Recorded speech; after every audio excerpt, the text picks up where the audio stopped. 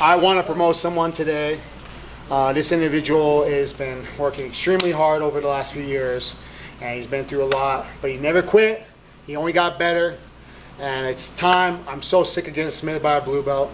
I need to promote this guy for my sanity. Congratulations, Onyx. Woo! Yeah, man.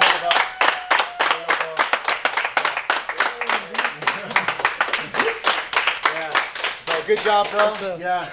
I was wanting to wait till he gets 100 subs, but he got pretty close. I think he got like, what do you think, like 60, 70, something like that? I don't know. You'd have to add up a lot of things. It's a lot. But yeah, I'm not good at math. Yeah, but he's been someone that's been super consistent since you know, he first started, and you know, he's just been killing it in the competition scene.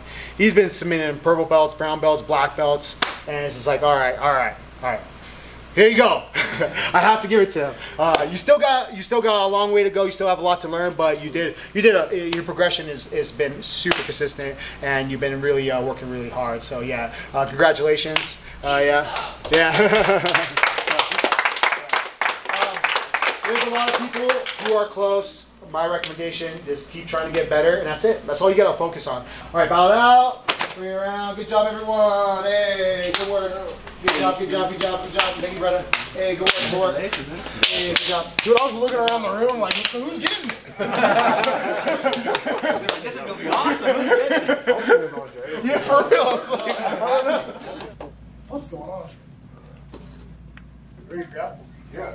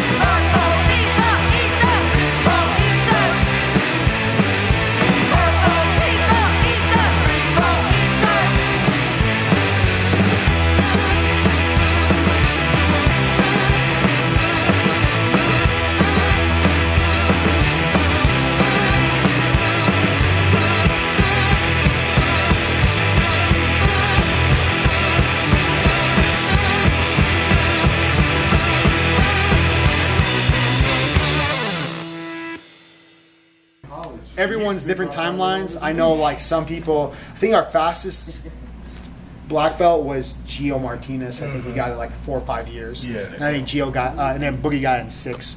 It took me about